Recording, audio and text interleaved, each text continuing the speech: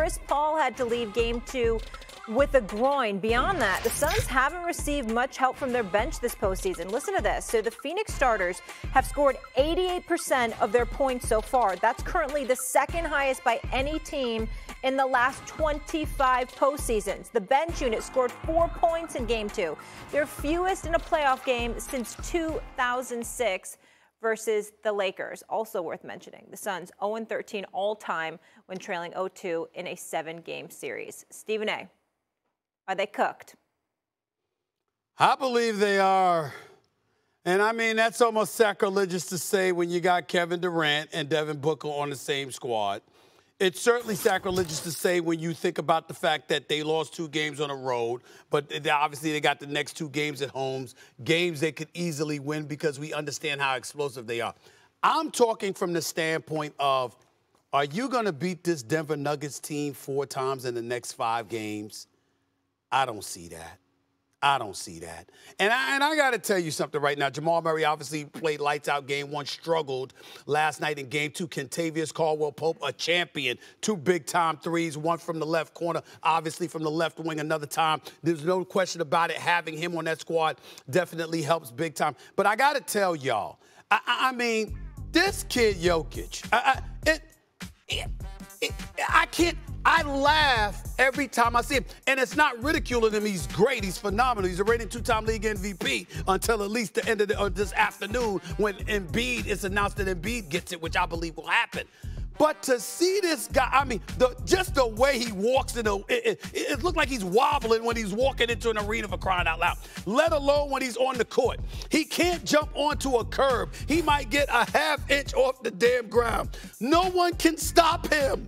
No one can stop him. I mean, he's just abusing DeAndre, just abusing him. I mean, no matter what, some small dude is going to move the hell out the way. DeAndre Ayton is on him, please. I mean, he's in a crowd of folks with rebounds, just tapping it to himself, for crying out loud, just toying with people. I find myself looking at him and just there's this big smile and this laugh comes on my face because I just can't believe how unstoppable he is. They can't do anything with him. Kevin Durant was on him one time. They threw the ball at him. It reminded me of one of them old commercials, guys, when I saw when there was this newswoman and she sat next to a bear. They put a bear next to her and the bear had a muzzle over his face or whatever. And the bear looked at her and it started crying. It was like, what are you doing? I'm a bear. What are you doing sitting next to me? Kevin Durant was guarding Jokic, and Jokic was like, what? Please, give me, and just back them away. Do you have any idea how skinny you are? You have no business trying to sit up there and guard me. This is who we're talking about here. And I look at him, I look at Murray, I look at Bruce Brown, I look at Kentavious Caldwell-Pope, I look at Aaron Gordon. They're big, they're athletic, they can shoot. They can push the ball up the court. They can play half court. You know, their passing the connection between Murray and Jokic obviously is sublime. I just can't see Phoenix winning 4 of the next 5 games. I don't see it, and that's why I say, I'm not saying this is not going to be a series. I'm saying it's finished from the standpoint that the outcome, to me, has been determined. The Denver Nuggets, in all likelihood, are going to the Western Conference Finals because I can't see Phoenix beating them in 4 of the next 5 games.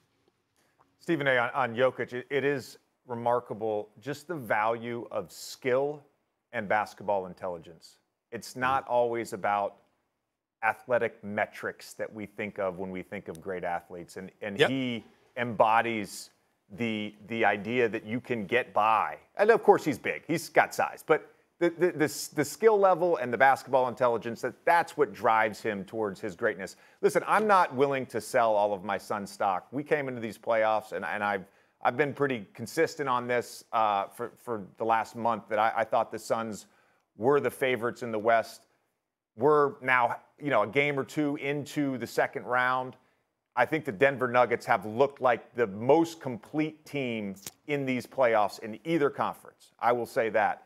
But I thought there was a formula last night for the Suns where I can see a path forward for them to win.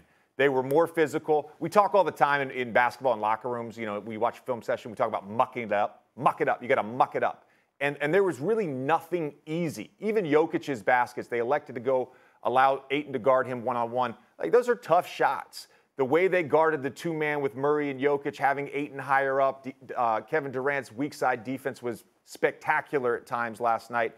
So their formula is we're gonna be more physical, we're gonna muck it up, we're gonna slow the game down, try to control the pace a little bit more, and they had some success. They're gonna have to rely on Devin Booker and Kevin Durant's individual greatness and individual shot making. Like, that's the only path for them to win. They're not getting production from anyone else. And we said this during the Clippers series. They're thin, and I don't mean thin like spelt. I mean thin like rotation caliber players that can contribute in the playoffs. And with CP's injury, they got even thinner. And so that's a concern. On Kevin Durant specifically last night, again, I'm not going to bore you with like the crazy advanced stats, but he said after the game, I got good looks, they just didn't go in. And the second spectrum data would reflect that he is correct, because he did have some open looks, 2 for 12 on 3, and he had looks that he normally makes. And that, to me, shows two different shots swing a different way. KCP misses one of those threes. We may be looking at a 1-1 series. Well, look, coming in, I thought the Suns had a legitimate shot to win the series as well, as JJ just mentioned. I agree with that. And I'm pretty dispirited by what I have seen in the first 2 games. Game 1, defensively, everything Phoenix did was a reaction to what Denver was doing. They did nothing to dictate any action. So when you're back on your heels against a team that's got that many components in their starting lineup, you're going to get picked apart. So they were embarrassed defensively in the first game. Now, fast forward to game 2. Hey, they competed. They played harder. They were more physical. That felt like a playoff game as opposed to what I watched in the first one. And over with very little, ball reversals, very little communication forced on the part of the defense. That's a tough way to beat the #1 seed in the Western Conference, and I think that's going to just be exacerbated if Chris Paul can't play going forward, or if he's limited, and you're talking about a groin. That doesn't look great for Chris Paul. Now look at what you put on Devin Booker's plate. Oh, can you please run the show and organize us? And by the way, get 35 while you're at it. That is a lot to ask. Are they capable? Of course, they're that talented offensively of having those kind of nights. But to get back to the original question, are they cooked? I don't think they'll be swept, but I don't think they're going to come back now and win this series and beat a team that's that good 4 times in 5 games. They will definitely not get swept. I would not put that on them. I find that very, very difficult to believe. Where I will hold Kevin Durant accountable, JJ, is that when Denver went on a 25-10 run, he was very quiet. At that time, the stars have to step up and try to stop the bleeding. They can't carry the whole load, but they can stop the onslaught to some degree. He didn't do that last night. But here's one thing, and JJ, you'll appreciate this, you two legs. The Phoenix Suns bench is averaging about 14.3 points per game in this postseason. 52 individual players in the postseason are averaging more points than Phoenix's bench. Now, I don't know whether to blame that on the players themselves, because I'm not. I'm looking at Monty Williams, because you're not really using them. And as a result, that puts more of the onus on your starters. Now that CP3's got the groin injury, we know he's going to be compromised. We've seen this story before. Happened again in Houston against, well, I think that might have been his calf. I'm not sure. But something. It's either calf or the groin against Houston. Hamstring, exactly. So the point is, but we've seen him get injured before is what I'm saying. So now where do you go from here? Because Devin Booker played 44 minutes last night. So did Kevin Durant. I told y'all last week, I'm very concerned about those minutes piling up. There's but so much you can do, and as the game wanes, with that big dude, Jokic, leaning on everybody, eventually you're going to get worn out. That is what I believe is going to happen to the Phoenix Suns. It's what we've all been waiting for. Steph Curry and the Warriors taking on LeBron James and the Lakers at the Chase Center tonight, 10 p.m. Eastern on ESPN. Game 1 of the Western Conference semis. JJ, which matchup will most determine the outcome of this series? The Lakers versus Steph Curry. And I don't mean that as a narrative. I literally mean how the Lakers as a team guard Steph Curry. Look, you're not going to be able to do it with one guy. And I think with the lineup they've been starting, Jared Vanderbilt, Austin Reeves, and D'Angelo Russell. I think, I don't know if it's game one. I think at some point this series, maybe they move Vanderbilt out of their starting lineup and they put Dennis Schroeder in there. He's a guy I think that maybe will have some success just chasing and not getting, allowing Steph Curry to create separation off the ball. But when I say the Lakers versus Steph, I really mean, how are you guarding Steph in pick and rolls? Are you blitzing him? Are you up at the level? The Lakers played as much drop coverage and pick and roll as any team in the NBA this year. They're going to have to come up in drop coverage. When Steph does break down your defense, how is your help side? You think about how much success Steph had in that Kings series, getting by his primary defender, using his dribble package to score at the rim. Well, Anthony Davis protecting the rim is a little bit different than Domantas Sabonis protecting the rim. So his impact in the paint and contesting shots, blocking shots, whatever it may be, that's going to be important. Schroeder chasing him. There's switches. We saw in a lot of that series against the Memphis Grizzlies, Austin Reeves chased Desmond Bane around screens and had some success. Bane missed some shots, but he could be another guy that is the primary defender at times on Steph Curry. That, to me, is the matchup. It's like, how do we slow down and make it tough as possible on Steph Curry, and how do we use the secondary defenders on our team?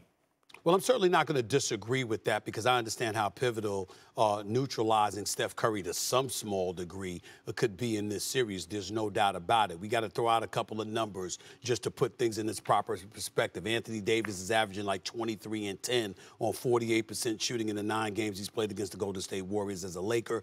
They're 5 and 4 in those games. When Andrew Wiggins is guarding LeBron James is shooting at a 40% clip. Obviously, we expect better from LeBron James. And if Andrew Wiggins is that effective against him, where LeBron James, who by the way shot about 19% from three-point range in the first-round playoff series, if he's not shooting the ball effectively from the field, that could be problematic for the Los Angeles Lakers. I think about that Wiggins-LeBron James component as being very pivotal because I find I'm just of the mindset, JJ, that Steph Curry's going to find a way to get his. He's going to find a way to get his on multiple occasions, and LeBron has to answer the call, okay, and to make sure that you're present as well, which I believe he will do.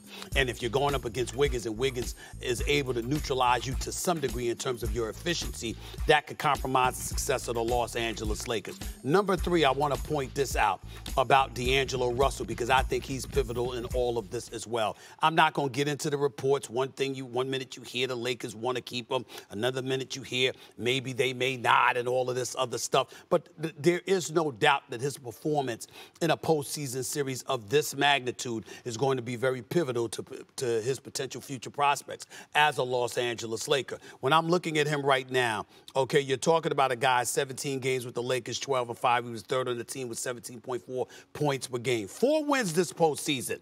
He averaged 21 points on 49% shooting. In the 2 losses in that first round, 8 points on 27% shooting. You're going to need something from D'Angelo Russell. Now, I know Dennis Schroeder could come off the bench and he could do some things. I like him a lot. We know Austin Reeves has to play well. You're going to have a total team effort. There's no doubt about that to deal with what Golden State is going to throw at you. But when we talk about keying in on a couple of key people, I think Andrew Wiggins, LeBron James matchup is pivotal, and I think D'Angelo Russell giving you something productive, similar to what he did in the 4 wins against Memphis, is pivotal to the Lakers having a chance to win in this series as well. I'm not going to disagree with you that the LeBron-Wiggins matchup is important. I would just say this, Stephen A. You've watched LeBron now for 20 years. I've watched LeBron now for 20 years. His injury is clearly bothering him to some degree. To what degree, I don't know. There's not a metric for that. But how many times in the playoffs in his career have we seen LeBron go stand in the corner and allow other people to initiate the offense, especially in the fourth quarter? He's a guy that historically has had the ball in his hands, manipulating matchups, making plays. So I think you're right on Russell, and I think you're right on Reeves, and I think you're right on Anthony Davis. Like, those guys have to be really good. I'm not going to sit here and make a preemptive excuse for LeBron, but my expectation for him is that maybe with this injury, he doesn't have the tank that we've seen for the last 19 years. No debate here. Just a question for you, because I'm interested in hearing your answer to this. Is LeBron doing that, in your opinion, because of the injury? Or was he doing it because you're going up against a Sacramento team at the time, younger, Memphis. fresher? I'm sorry, not Memphis. I apologize. You're going up against a Memphis team, obviously younger, athletic, likes to push the ball up the floor because they ain't the greatest team in a half-court set.